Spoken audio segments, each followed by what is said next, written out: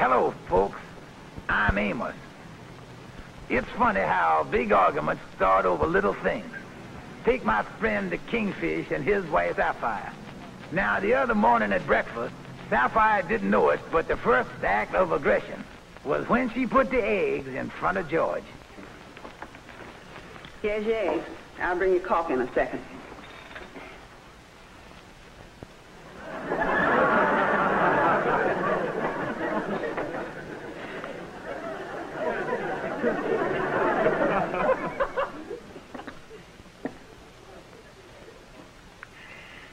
What's wrong with you? These eggs. Well, what's wrong with the eggs? They're fresh laid. Fresh laid, but if you ask me, the chicken was glad to get rid of them.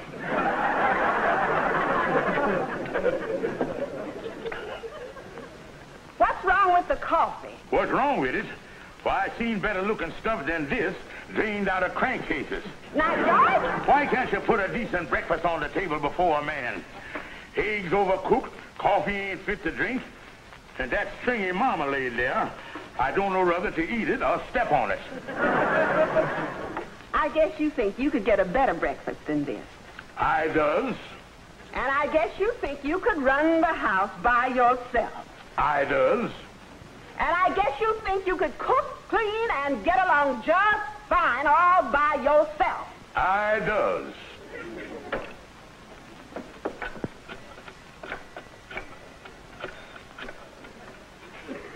Hello? Hello, Mama. This is Sapphire. Yakety, yakety, yakety. Didn't you get a letter about a week ago from Opalescent inviting us out to Chicago for a visit? I know, but I just changed my mind. Well, as soon as you can get the tickets, Mama. Fine, I'll start packing right away. Now, wait a minute, yes, Sapphire. I'm going to have this out with you once and for all, George Stevens. Either you sit down there and eat that breakfast without complaint, or I go to Chicago with Mama.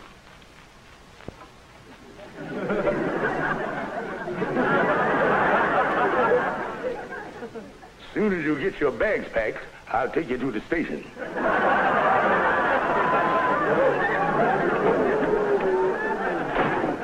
My wife gone to Chicago, hooray, hooray.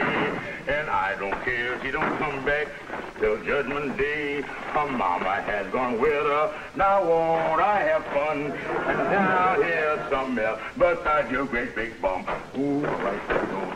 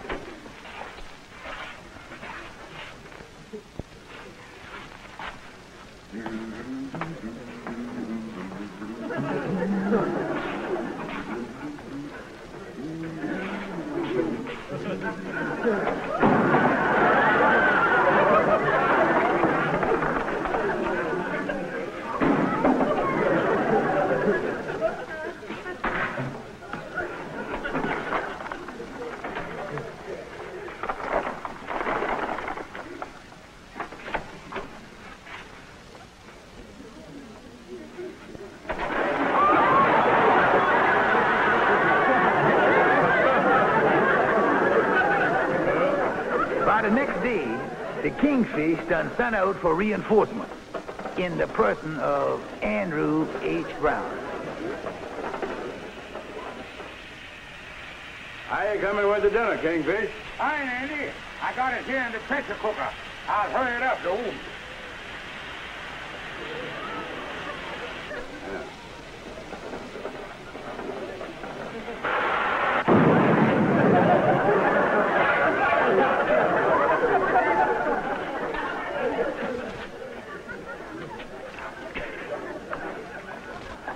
Put your coat on, Andy.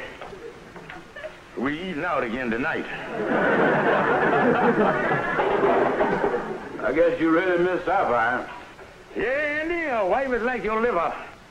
It ain't much good while you got it, but you sure miss it when it's gone. You said a mouthful there, Kingfish. Say, tell me, Kingfish, you done took any steps to recoup Sapphire? Yeah, Andy, I think I got a little scheme that might coup her back. Oh. Son, I'm gonna get a job. Holy smoke, Kingfish. It sounds like losing your liver done affected your mind. No, Andy, I serious. I got a pretty good one lined up here in the paper. Boy wanted department store. Extra delivery boy for shipping room. Good chance for advancement. Apply employment offers. Sales department store. I going over there the first thing in the morning. You a delivery boy with all that walking? You think it'll be a little too much for me, Andy? I don't know, Kingfish. But if your legs go bad on you, your varicose veins will hold you up. That's right, Andy. I done got the job. Yes, sir. It's all mine. Well, that's great news, Kingfish. Wait till Sapphire hears this. I bet it'll be the surprise of her life. Oh, sure, Andy. I writing her tonight. I ain't telling her about the job, though. I just telling her to come back. That I got the surprise of her life for. The surprise of her life. And so, honey, if you will come back to New York as soon as you can, I got a big surprise for you. This is something you never expected to see, and believe me, honey, this surprise is going to knock your eye out. Surprise? I wonder what in the world it could be, Mama. The last time he had a surprise for you, you had to go and bail him out. When the lady in the personnel department hired me last Monday, she told me to report to you. But aren't you a little old for a delivery boy? Oh, mister, I work hard at the job. I done written my wife already to come back home. I want to give her a big surprise. That's all right. You'll do. Here, report to Martin in the shipping room. He'll give you your route.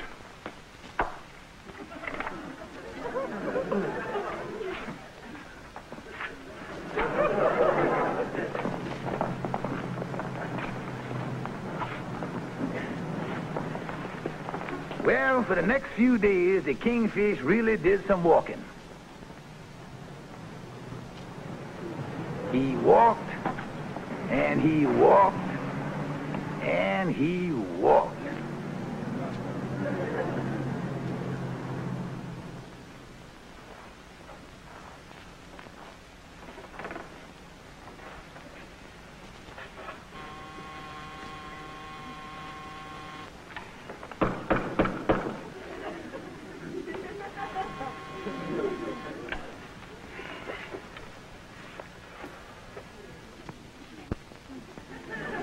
So that department store is really keeping you on the hop, huh, King? Yeah. You know, you'd think that after 6 days on the job, your feet would start to getting used to that pavement. Mm-hmm. Say, does Sapphire know you working yet? No, Andy. I read her out to Chicago about a week ago, and I ain't got no answer since. Oh. What you got there, Kingfish? Oh, a box from the store, Andy. Nobody home, so I'm going to deliver it the first thing in the morning. Yeah, but you shouldn't open the thing, Kingfish. Now, look at that, Andy. It says handle with care.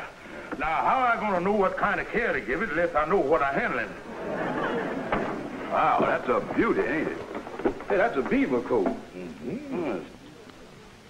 $1,500, including tax. Well, I don't know what beavers do, Andy, but whatever it is, there's money in it.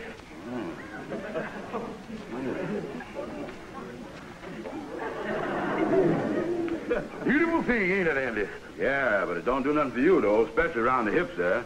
Oh, now you know you get the fish, Andy. Oh, Kingfish, let's take this fool thing off and get some supper. I'm hungry. We'll not put on my shoes, and I'll be right with you. Yeah. But wait a minute here. What'll I do with this thing? Oh, just throw it on the chair there, Andy. I'll repack it in the morning. Yeah, I'll get a drink of water. We eating home? No, we better go down to Joe's Beanery and eat. My kitchen is a wee bit untidy. George! George, I'm home. I guess he ain't home. Either that or the bum is sleeping. I wonder what that surprise was he mentioned in his...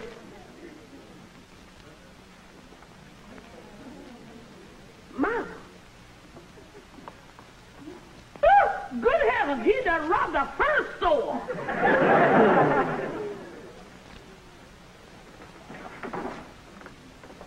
Oh, no, Mama. Don't you understand? This is the surprise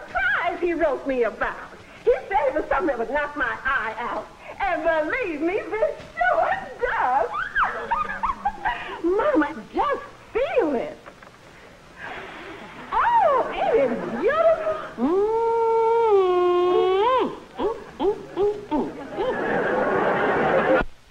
Oh, what a beautiful coat, Sapphire. What a wonderful surprise. Well, my girlfriends be green with envy. Oh, honey, this sure has been an eventful day. This has been one of the happiest days of my whole life. I'm going in the kitchen and fix George a little snack for when he gets home. Yeah, well, honey, I guess I'll go on to bed. All right, Mama. Good night, Sapphire, dear. Good night, Mama, and thanks so much for helping me with the dishes.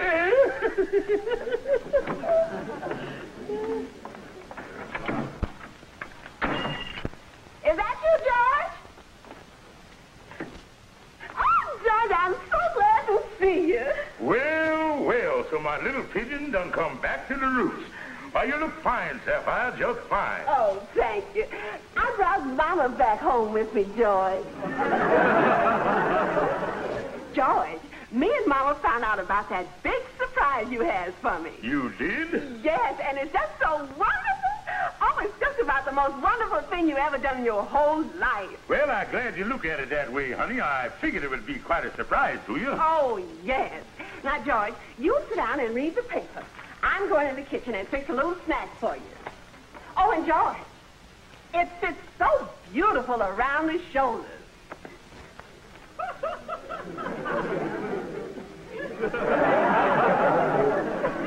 Oh, Sapphire? Yes? What's that that fit who around where? Why, George, it's a fur coat. Oh, of course.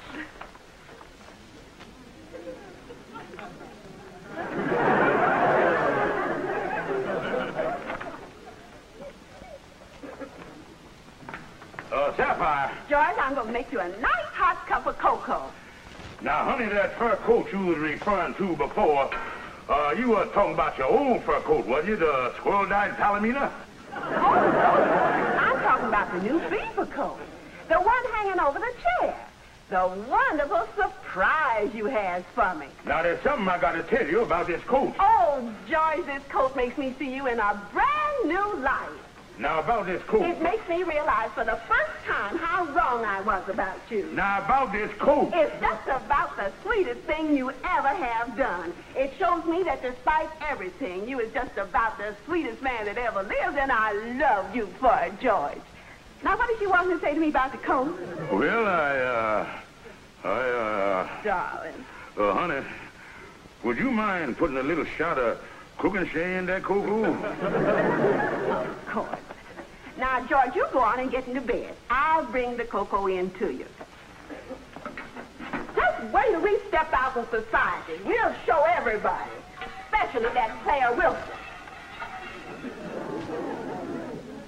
Andy, I done figured the whole thing out from stem to stern.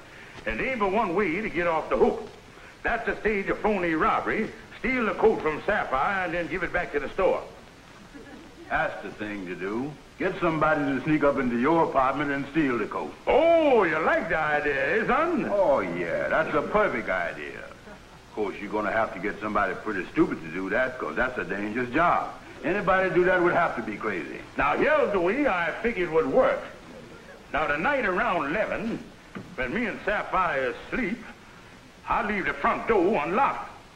That's the stuff. That's the way to do it.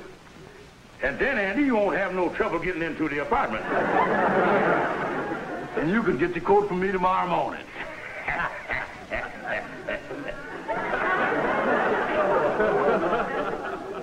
Say, Kingfish, did I just agree to do something that I say anybody would have to be crazy to do? Oh, no, I don't want no part of it. Now, wait a minute, Andy. We shook hands on the thing. My hand's still warm. Now, don't be no Indian promiser. Well, if I done promised to do it, I guess I'll have to do it. Because I ain't the kind of fella that goes back on his word. Now, that's right. Now, you come up about 11 o'clock. The coat will be in the cedar chest. And you sneak in the apartment, and then...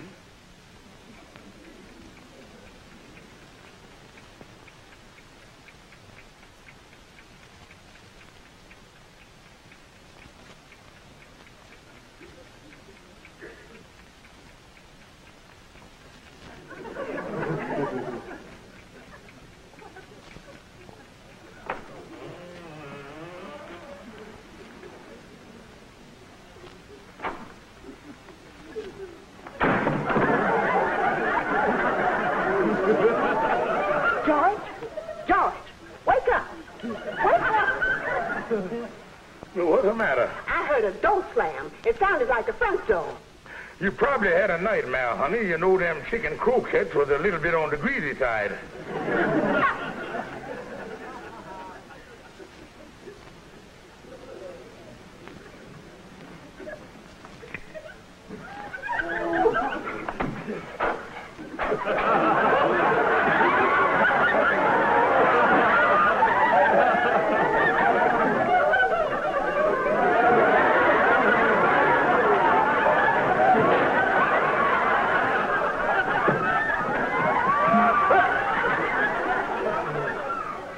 George, I heard something. I didn't hear nothing. I didn't hear that either.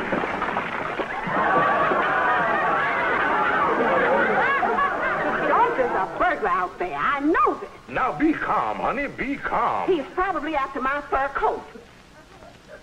Thank heavens I took it out of the cedar chest and put it in the kitchen cupboard. Well, don't just sit there. Do something. All right, I'll frighten him away. Is anybody out there? Is anybody out there that's looking for a fur coat that was in the cedar chest but is now in the kitchen cupboard? Are you going out there, or am I going to have to go myself? I'll go. Let me get set here.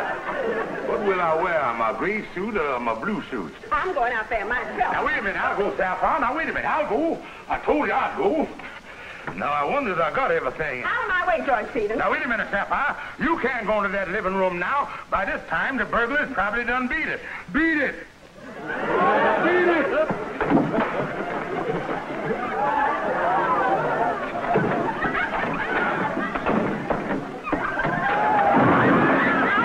Get out of my way.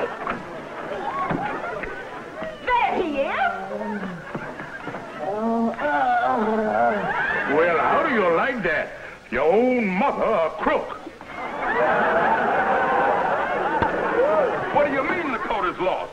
Good heavens, coming in here and telling me a $1,500 coat is lost. Well, 1 minute it was there, and the next minute it wasn't. Now, that's the details of the whole thing. Stevens, how would you like to spend the next 5 years in jail?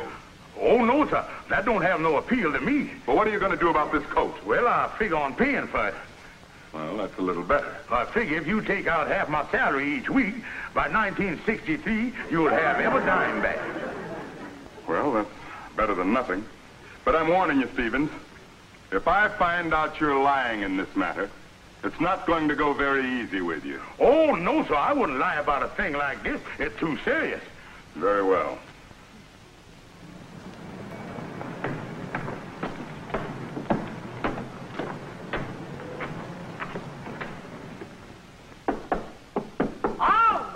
All right, I'm coming. Oh. I'm sorry, Mama, but I forgot my keys. That's all right, son-in-law, dear. That's all right. But by the way, Mama, where's Sapphire? Oh, Sapphire, she's done gone down to the sales department store. Oh, Mama. Yes, son. What is Sapphire going down to the sales department store for? Oh, with that new fur coat, she's got to have a lot of alterations.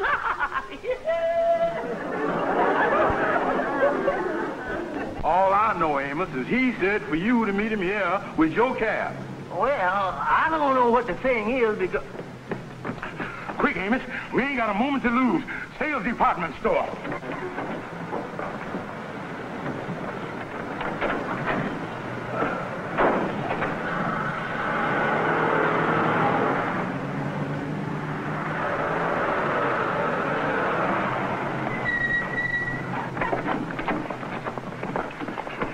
Just went in the store, Eddie. We're just in time. We'll head off before she gets to all the reason department. Yeah. Andy, we fighting one another. Yeah, sure. Hey, you never had no sense. You never been in one of these. Never had no.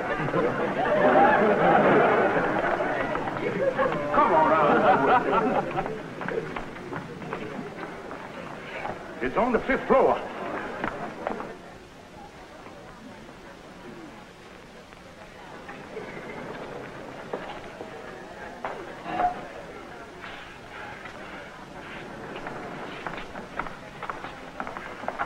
fifth floor, please, and don't spare the horses.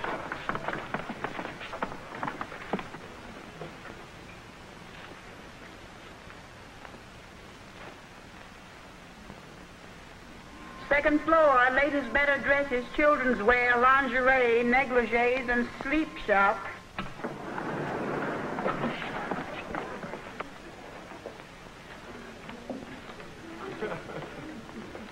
Five, please. Third floor, furniture, household furnishings, rugs, radios, and televisions.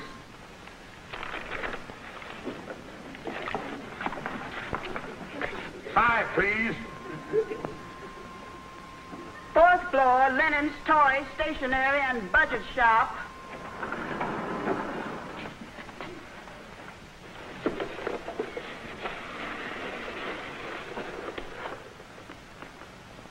Fifth floor, alteration department, missus shop, and shoe salon. Come on, Andy, let's get out of here. Come on. Sixth floor, men's furnishings, household equipment, and stoves. Kingfish, explain to me how we got up here on the 12th floor. Oh, shut up, Andy. If they bust that fur coat in the alteration department, I's a goner. Oh, take it easy, Kingfish. Elevators will be here in a minute. Elevator nothing. We'll go down to fire escape. Yeah.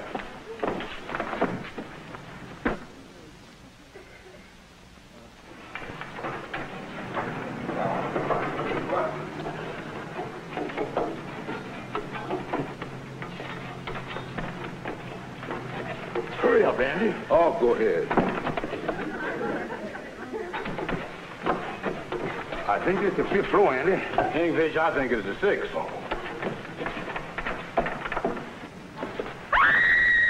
Excuse me, please.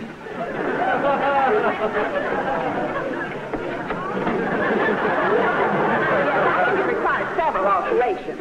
Sapphire, don't do it, Sapphire, don't do it. George, what are you doing here? What in the world are you talking about? Yes, miss, now that I have a new fur coat, this dress will have to be shortened at least 3 inches. Andy.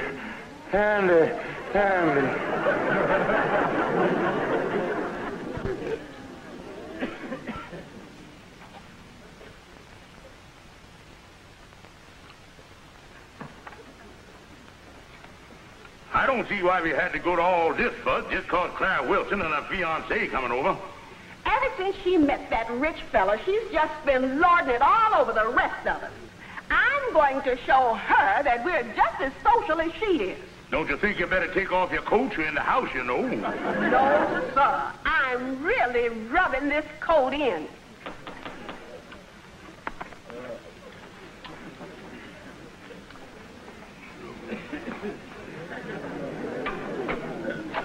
Oh, Claire Wilson, do come in. It's so nice of you to ask us, darling. Hammond's parking the car. He'll be right in. I just got home myself, darling. I haven't had a chance to take my expensive fur coat off yet. Claire, this is my husband, George. He's a successful businessman, you know. Oh, how do you do, Mr. Stevens? How do you do? How do you do? And Sapphire, that certainly is a beautiful coat you're wearing. Why, it's just lovely. Oh, it's just a little something George picked up. Now, Claire, do sit down. Oh, that must be Herman. I'll get it. I'm so anxious for him to see your new coat, Sapphire. He knows so much about furs. Come right in, Herman. I want you to meet Mr. and Mrs. Stevens! And that coat! Honey, our society days has come and gone.